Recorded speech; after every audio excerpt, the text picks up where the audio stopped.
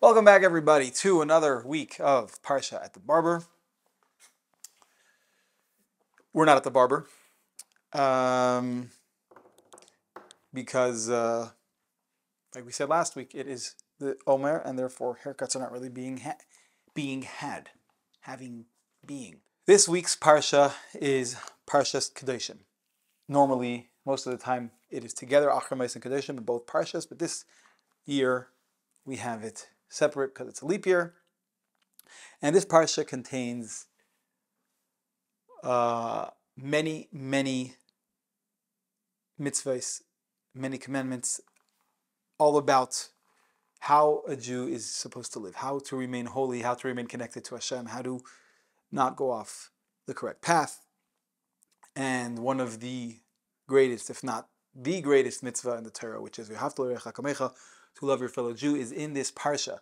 Hillel said that that is really the foundation, and everything else is just a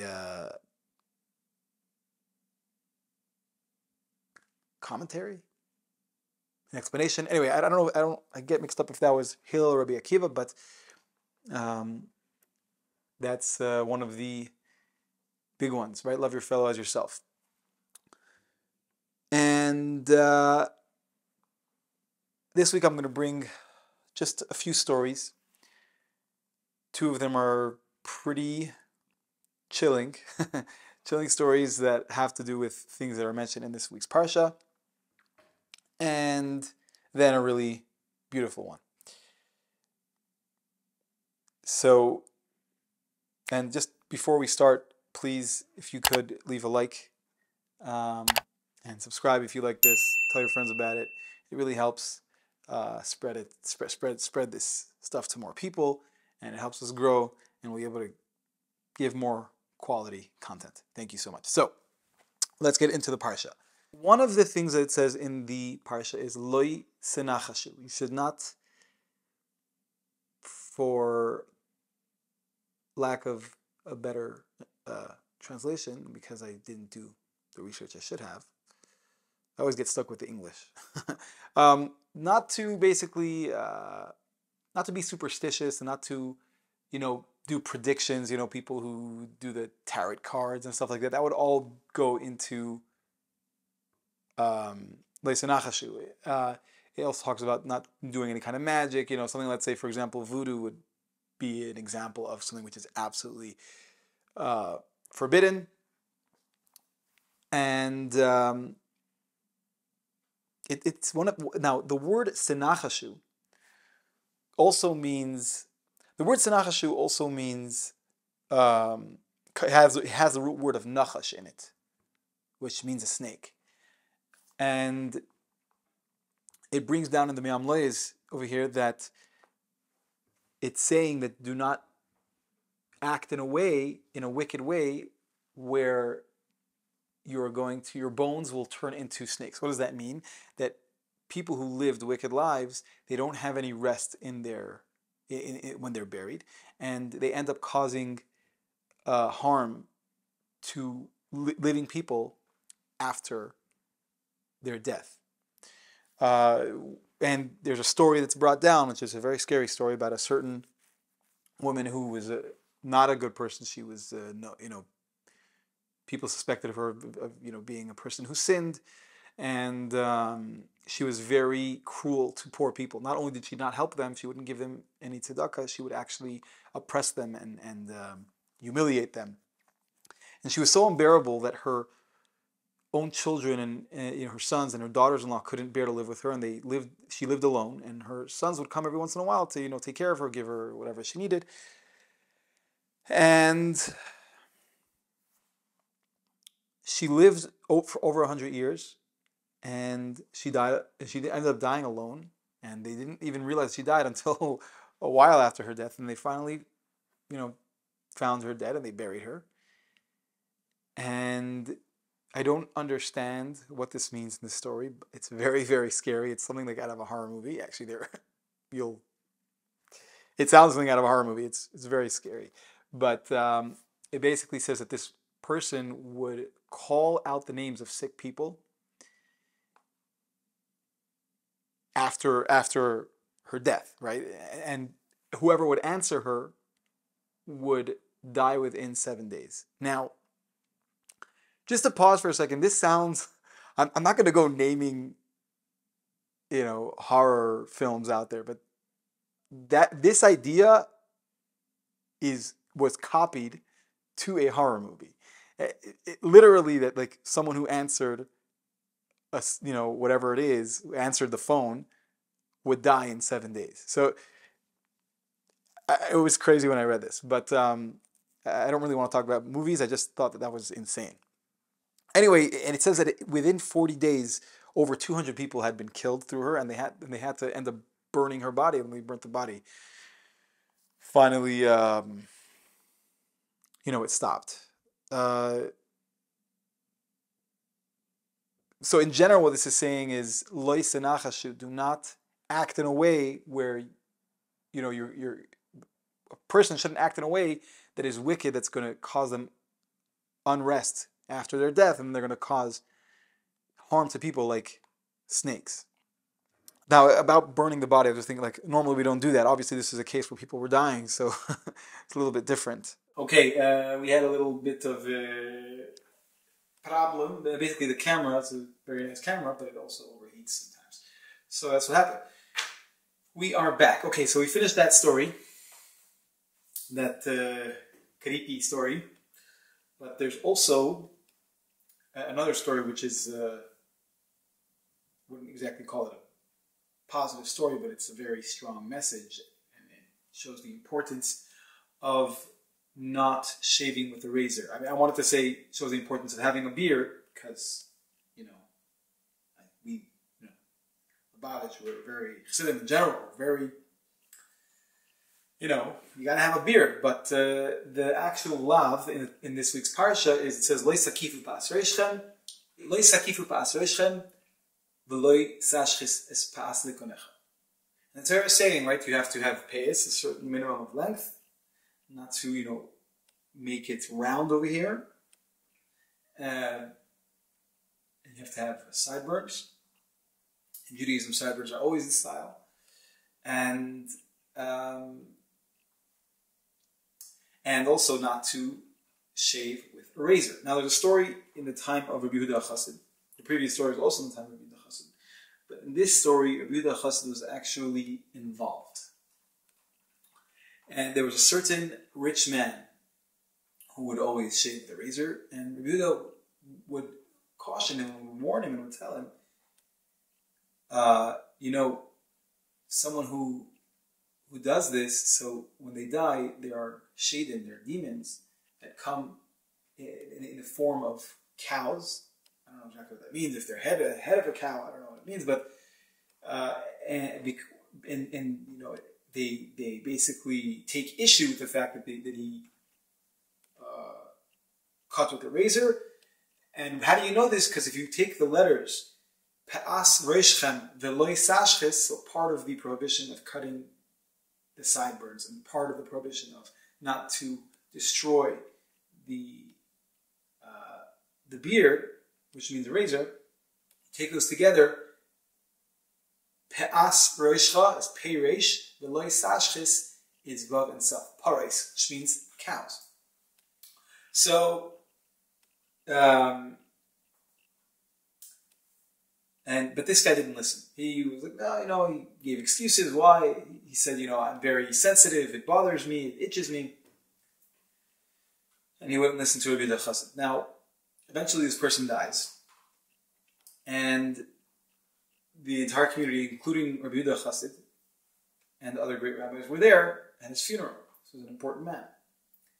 Rabbi Yehuda Chassid decides to speak to this deceased person. He basically wrote a holy name of Hashem, put it on him. I guess he put it on his forehead. I'm not sure. I don't think this story says exactly where, but he basically put it on the dead person, and right away, the dead person starts to hit and pull at his hair. Like, hit his head and pull at his hair, and everyone there was so scared, everyone ran away. And Rabbi Yehuda Chassid asks him, what's happening with you? And he says, I should have listened to you. Right when I passed away, he said, these demons came in the form of cow. A demon in the form of a cow came. He had a big vessel of tar and sulfur, I think, sulfur and pitch, I'm not sure. I don't know how to translate which one. I know it's for sure sulfur, but then I don't know if it was tar or pitch. Anyways, he said he stuck him in there, he was stuck, he couldn't move. And then an angel took it from there, and I was brought to the base of Shemayah, the heavenly court, and they asked me, do you know how to learn? Do you learn Torah? So I said yes, and they said, okay, so read. And they opened up the Chumash, and it opens up right to the part where it says, you can't destroy the beard, you can't shave with a razor. And right away they said that I had to serve time in Gehenna. And but before then, there was a voice that came out and said, "Wait, my son Yehuda." Yehuda was a MITZVAH. The voice said, "My son Yehuda needs to. He needs to speak to this individual." And he was given permission to go and to come back, right? To go down back to earth and to come back. And then Rabbi Yehuda Chassid, removed the Shem Hashem, the name of Hashem, and he returned to being deceased. Now, again, the point of this story is that sometimes we could think that certain mitzvahs are not so important. It's whatever, and a person could say, okay, God doesn't want, but who am I hurting? I'm not doing anything. But we never know the importance and the severity of certain mitzvahs or various, and therefore you got to be careful. And we see from here that this is one of the biggies, right? Some people keep their beards; they don't cut it all. Some people shave, but for sure not to shave the razor. Now here's a story, a beautiful story. It's a very, very happy story. And I thought I had said it before. Maybe I said it through a different Parshah because I listened back to last year. Go check it out, by the way. It's Achar Parshas Kedoshim together. And I didn't see it. So here goes. There was once a town that didn't have rain for a very long time. Now, those days, what happens when you don't have rain? You fast. And they fasted on Monday and Thursday, and they really were praying as hard as they can, loving as much as they can to get rain. And the Chacham, the sage of the town, had a dream, and he said, you should know that you're not going to get rain until a certain store owner, until he davens for the honor, until he leads the congregation, until he's a chazan. And he wakes up, and he says, "How is this possible? This store owner is he's so ignorant of the words of prayer. He probably doesn't. His prayer. It's not just that he doesn't pray well. He doesn't know the basic words. How is he going to say it? And he didn't know what to do, and he decided to wait and see what would happen, and try it out. And the next day they asked who's going to go for the Amud. The people asked who's going to lead us, and he says this person. Everybody was like very puzzled.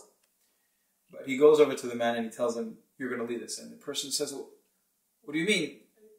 I can't even say Kriya Shema properly. Even the basic prayers I can't say." And he said, "You're going to lead however you know how. Do it however you know how." And so this guy takes off his talis and tefillin, he runs out, and everyone's wondering, where is he going? And Chacham says, wait till he comes back. Let's see what happens. Let's wait a little bit. And not too long later, he comes back, running in with a scale. And he starts praying to Hashem in his words. He says, "Hashem, these are the scales that I use in my store for weighing. And the two sides of the scale, the two parts of that you weigh on, those are your name Hey. There are two Heys in Hashem's name, of Yud Kei Vav Kei. Each one is a Hey.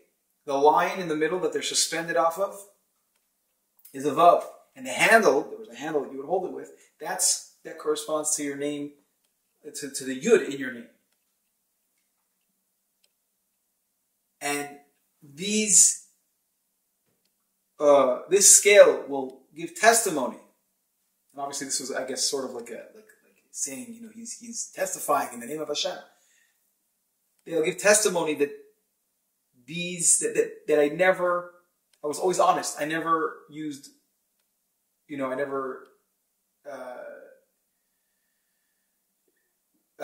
fixed the scales in a certain way. I never used weights that were incorrect. And if I'm lying, then a fire should come in and consume me. But if I'm telling the truth, please give us rain. And right when he finished praying, big heavy clouds came and rained so much that he couldn't even go out of the shul. I had to stay inside. And the Chacham stood up and said, wow, look at the power and the importance of being honest in business and the great severity of not being honest. Doesn't have to be dishonest. It could be, that a person's not so careful. He's not exact. And he said, look, there were so many great people here, and yet our prayers weren't answered. But this person who was so careful about his business, that's what gave us the merit to have the rain. And it's a beautiful story. And it just shows us that we all have what to improve, and you can never be too careful when it comes to the money of another person. And this is obviously because in this week's Parshah, it discusses, being just when it comes to business and not using fake, false weights or a weight that doesn't correspond to what it says on it, or and to use proper scales. Yeah. Now, I just want to finish off with something from the Rebbe, like we always try to do.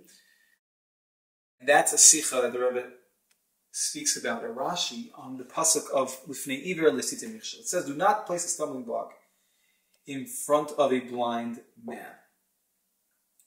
And Rashi says, what does that mean? It means not to give him advice, she'ena higenes, which is not fit for him.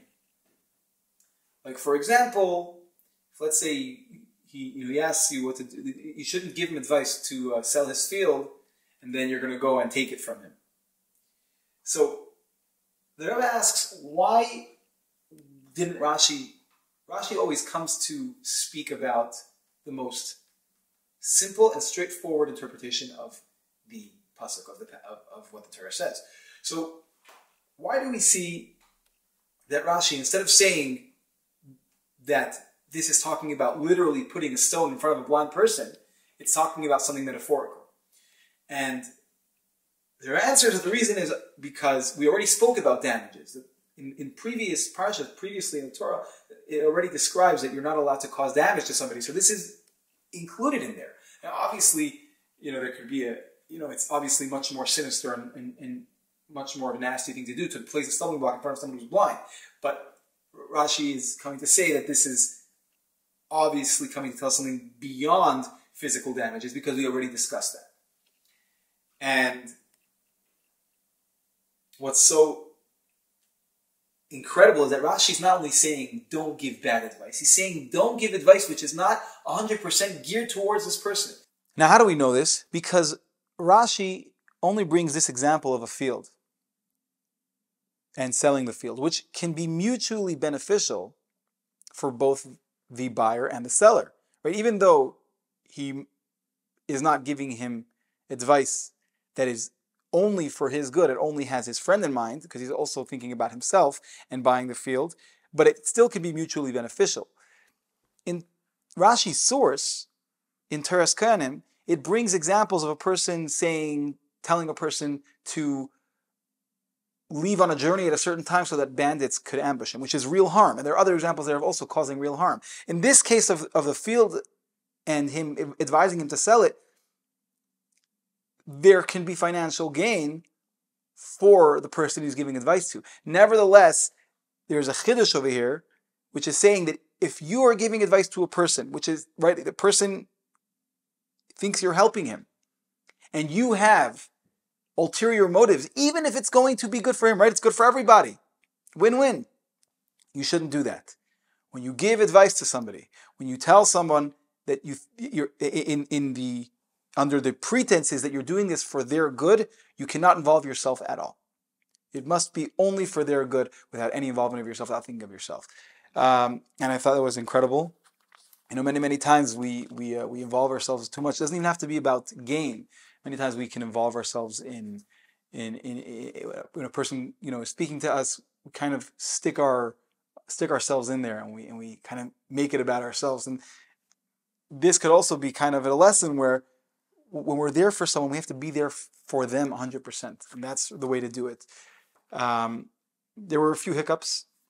I realized that for a big part of this, I was not wearing this mic, so the audio is going to be coming out of there. For some of it, it's going to be probably doable, but it's going to be less than what I would have liked. Please forgive that. And if you made it to the end, you're an absolute legend. Thank you very much. I hope you found this entertaining and informative. Once again, please smash the like button. Please subscribe. Please rate it if you're listening on Spotify. Rate it 5 stars. And please consider supporting the channel. Links are in the description. And drop a comment. Drop a comment telling me what you thought, what you liked, what you didn't like, what you'd like to see that's different, something that hasn't been on this channel yet. Yeah. Good Shabbos. And until next time. Oh, I forgot to mention, it is Thursday night. And when you see this, it'll probably be Friday, which is still the birthday of the Rebbe Maharash. I just wanted to say that one of his known sayings by now, by Hasidim, and especially in Chabad, it says, L'chatchila ariber, means to go over to begin with. They're saying people, they'll try to, go somewhere, they can't go straight, they'll go around, try to go under, and then only after they'll try to go over it. They'll try to, go in a way of totally, what I think this means is totally superseding something, overcoming something.